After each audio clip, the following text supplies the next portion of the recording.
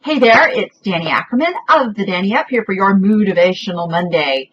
And you may have watched the Oscars last night, and it's important that you be keyed in on big things that are happening out there for your consumers, your customers. So let's just say men's tighty-whities are probably going to be on the upsell for a while, and women's bras and underwear are not, based on the Oscars.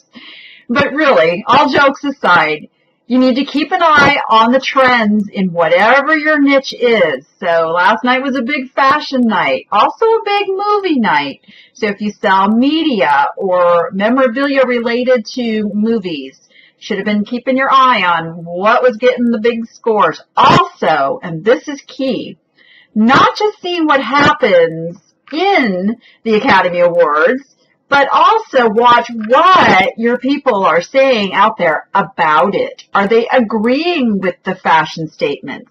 Are they liking what happened? Or they dislike it? Are they going to be going the other direction? Those are really important things to know when you're planning how you're going to market your niche. And with that, go be profitable and make it fun.